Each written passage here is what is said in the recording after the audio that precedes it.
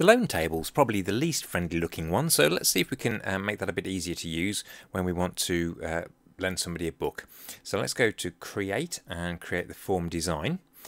So when we borrow a book, we need to save the information into the loan table. So I'm going to select the data tab and save the information into table loan. But what information are we going to save? If we have a look at the existing fields, what we've got is things like membership number and ISBN, and they're not easy to find just by looking at a person and looking at a book necessarily. So what we might want to do is select the person by name. So let's have a look how we can go about that. So if I just drag membership number on there, that will just give me a text box into which I can type a membership number. So what I probably want to do is add a combo box so I can select a name from a list. So let's have a look at how I do that. So select a combo box, add it to the form. So where am I going to get the information from that combo box? So we've looked at previously at typing information in, so male and female. If there's a limited number of choices, we can type them in. But in this particular case, I think we want to get the information from the borrower table. So we've got a table of people, so we can use that. So we'll choose that top option and we'll go next. So which table or query should provide the information? So where's the information coming from? It's coming from the borrower table. And then which pieces of information do we want to see in the list? Well, we need to save the membership number because that's what's stored in the table, but we want to see the name of the person, so forename and surname. Now I've got quite a small library, we've only got 4 borrowers at the moment, but if I had a bigger library, I might want to include something that would differentiate people with possibly the same name if they didn't know their membership number, so I might also include date of birth. So I'm going to click next. And I can have an order, so I'll sort these people into order of surname and then by forename, so it's easier to find them in the list. Now, one of the good things about Access is it allows you to show one thing, for example the name, but actually store in the database something else, such as the membership number. So in this particular case, it's asking me if I want to hide the key column, and in fact it's ticked that for me. So I'll just untick that to show you. So we've got 3 columns in the table here. The first one's the membership number, and then we've got the forename and the surname. We don't need to see necessarily, if we're selecting people by name, what their membership number is. So let's just tick that. And then we can adjust, if you want to, the column widths at this stage to take into account possible longer names, but you can also do it at a later stage as well. So just get that looking right, and then we'll click next.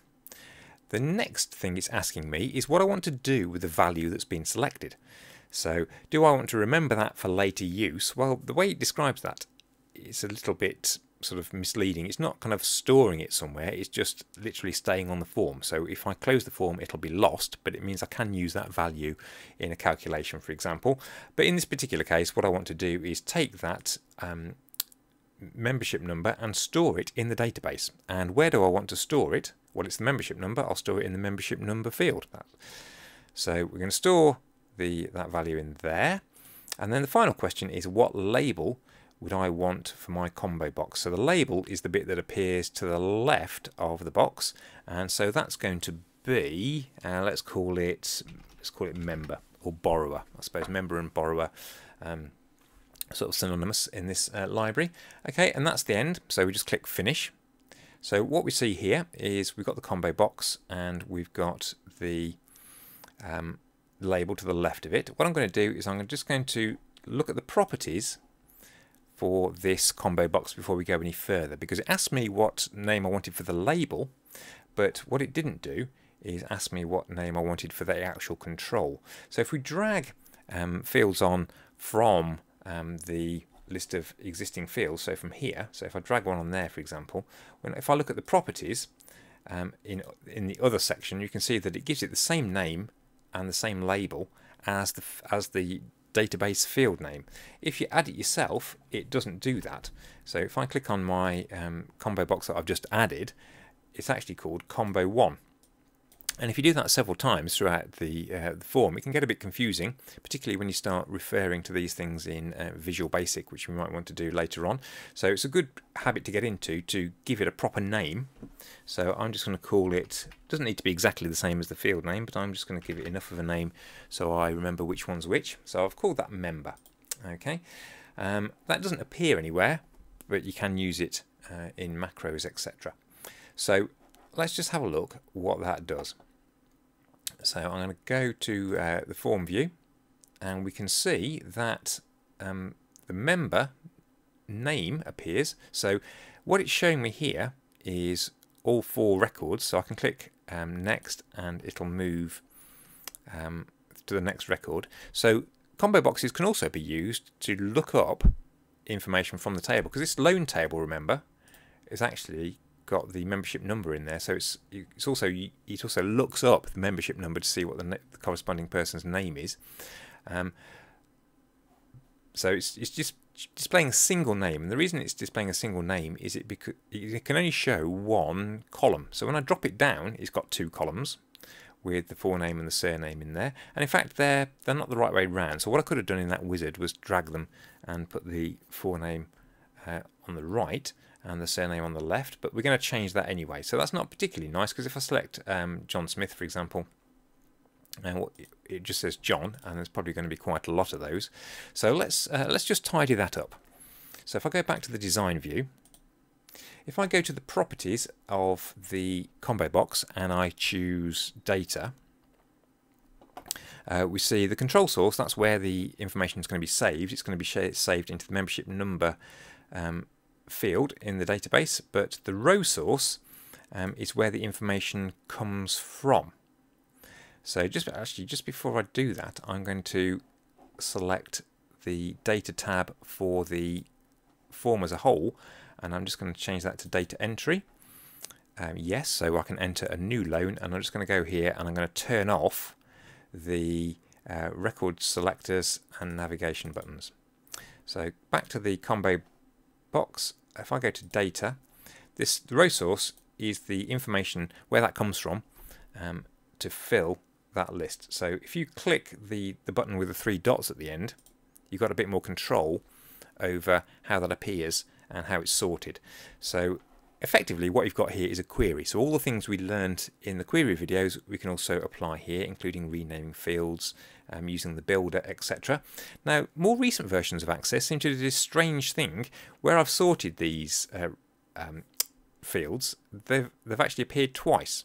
So that's not really necessary. There's no reason why you can't just sort there. Okay, so what I'm going to do is I'm going to combine the forename and the surname in the same column.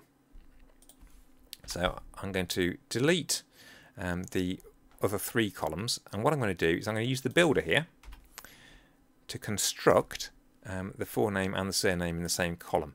Now I want to sort in order of surname, so I'm going to have surname first. So I'm going to choose the builder, and in the builder I can choose the table.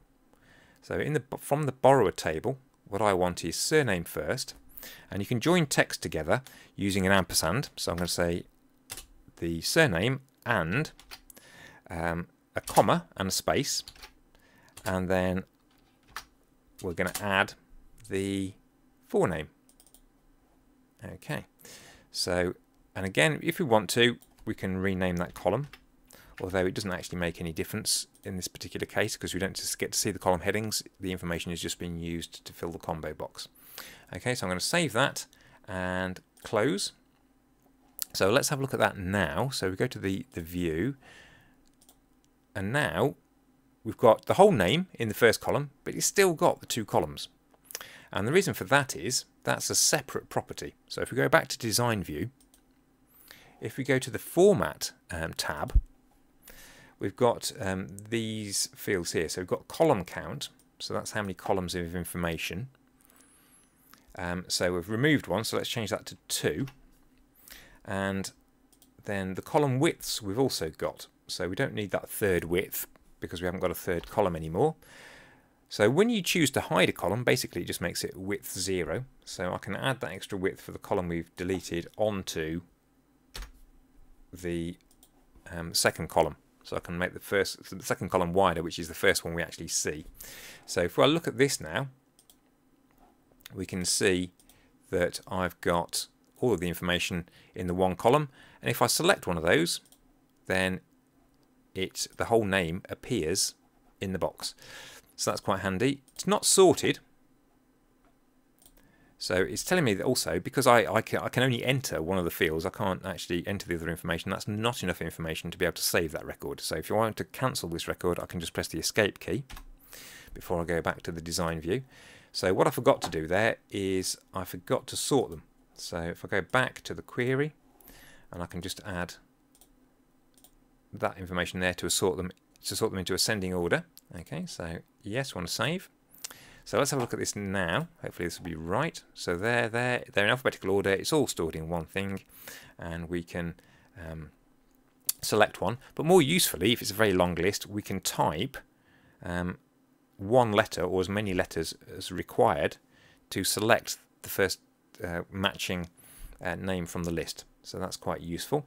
Now it's a little bit small, you might have noticed, to display the longest name. So that's literally just a property of the field there, or the combo box in design view. So if I just make this a bit wider, that should be okay.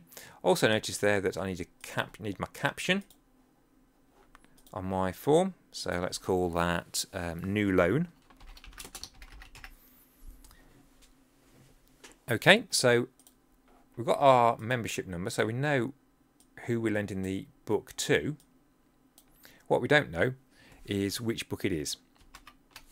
Okay, so let's add the extra information for the book. So in a similar way, it's probably useful to be able to choose the book from a list as well. So what I'll do is I'll add another combo box, and what we'll include here, so combo box is, well, we'll look up the information, so we don't have to type in the list of all the available books. But if you think about it, you can't borrow a book that's not there. So rather than looking up the list of all books from the book table, what we could do is use the query that we've already created and just fill this list from the books that are in stock at the library.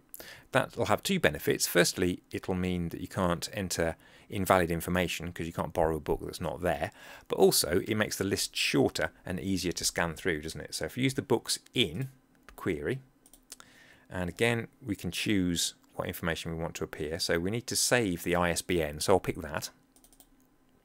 And I'm going to include the title and the author, but I've learned from my previous combo box that actually if I add more columns than I want, then I've got to go through and tweak the widths and change the column count.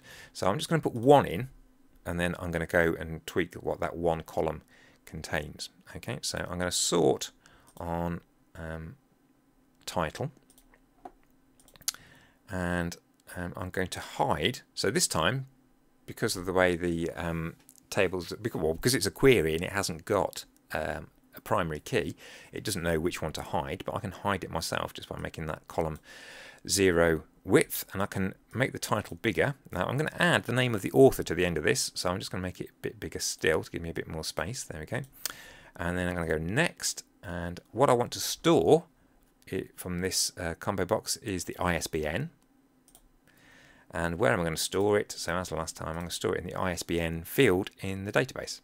And then we'll call that book. And finish. And again, I'm going to remember to go over here to the other tab, and I'm going to call that book. And I can line those up and do other stuff if I want. Now that's not very big, is it? So I'm going to make that quite a bit bigger. And I'm going to go back and I'm going to add that extra information. So I'm going to go to data and my row source, and I'm going to update the title. So again, we don't need that, but we'll sort that. So I'm going to say build. So I'll start again. So I'm going to go to not table but query this time, and books in, and we're going to take the title. And just in case there's two books with the same title, I'm going to add some additional information. So I'm just going to add in brackets. So I'll add a bracket, and then I'll add the name of the author. and then I'll close the bracket and click OK. And then again, I don't need to do that, but I'll just rename that column book. Save that, go back to my form. So now if I have a look at my form, I should be able to select a person, and I should be able to select a book. However, there's nothing in my list of books. So let's see, if we have a look at my loan table, well, that's because, in fact, I'm not sure why. So let's go back and have a look at our loan table. So let's go back to the design view for that, and let's have a look at my row source. Aha, it's because somehow that's got unticked. So I want to show that information, and I can go back now, and hopefully that should work. I do want to save that change. So now if I look at this, there we go, we've got a list of all the books that are in, so I can borrow 3 of the books. And if we look at the loan table, we can see that 3 of the 4 books that have been borrowed have been bought back, so only one of them is out on loan, so that looks right. Okay, so what I can do then is I can go back and add the extra information that I require. So I'm going to add, I'm just going to use the existing field things here, so we can add date out and date due. What we don't need to add, actually, we don't need date returned at this particular point, because they're not going to return it at the same time as they're borrowing it. So what I would also do to finish this off is to add a header and a footer, and I haven't coloured this or anything, so I'll put a title in there, new loan, and what I would do is add a button. So I'm just going to do a slight bit of tidying up, but there we go.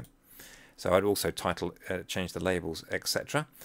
So the button we want to save this information will be to add this information to the table, won't it? So if I add the button, what we want to do then, remember this form is bound to the loan table.